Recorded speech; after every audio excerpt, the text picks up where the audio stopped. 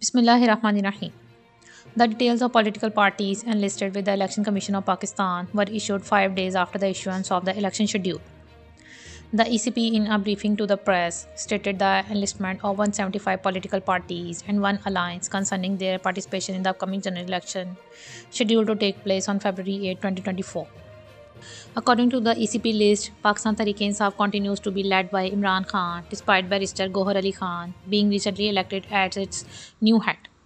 The issue of PTI's intra-party election conducted on December 2, 2023 remains undecided, as ECP reserved its judgment after hearings.